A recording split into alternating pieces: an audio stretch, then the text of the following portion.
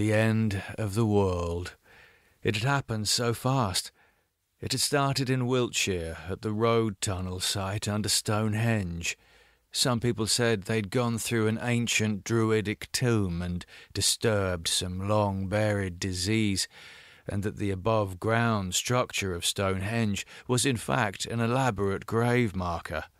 Others said that the stone circle had been built on something more significant, something that was never supposed to be disturbed, and that the tunnellers had brought a curse upon themselves, and by extension, the rest of us as well.